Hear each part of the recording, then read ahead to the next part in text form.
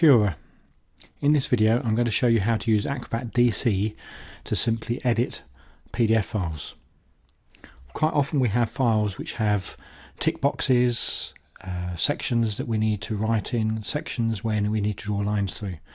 Acrobat DC is a quick and easy way of creating those forms. On my desktop I've already downloaded the staff leave form which is found on SharePoint. Right click on it and select Open with Adobe Acrobat DC. This brings up the form, which is our familiar school leave form. Previously what you would do is you'd print off the form and you'd fill it in. What you do here is you click on Tools, and over here you can see Fill and Sign. It's also at the side here, so I'm going to click on Fill and Sign, and this changes the top of the document. You can see that I've got this symbol here which means write text, this one which means add a cross, this one is add a tick, this one is add a circle, add a line, add a dot, and finally sign. So let's assume that I was going on leave. I just make sure that my add text is selected, and then I just click. So I'm going to type my name. I then want to follow the instructions on the form. So it says position, circle, so I select circle and I click. Now this isn't big enough, so I use the sides here and enlarge it. I can also move it so it matches. I request leave. Again, it wants a circle with or without pay, so I'm going to click on with pay, and that has remembered the setting I had before.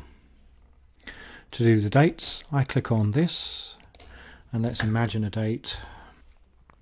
Nature of leave requested, let's imagine that this is school business. Reason, I don't need to charge an account number, there's no invoice either, and then there's a place for signing. On my form you can see that I have my name here. This is because this is using my own account which I've paid for. So you might not be able to use this sign function. If you did manage to do it, you're able to sign your signature either on a touch screen or on a tablet, or just add your initials, and then you bring it in, resize it, reposition, and put the date. So today's date is the 7th.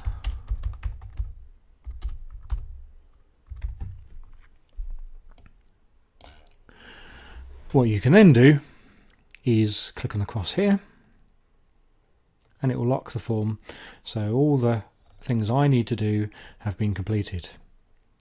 Now with the version of Adobe Acrobat that we have in school, we can't send this for signing by other staff because we don't have any of the cloud functions of Adobe Acrobat DC. However, you can still print this off, and certainly there are plenty of other forms that you can use this for example teacher registration. Anything where someone has sent you a form which is as a PDF, you can complete it.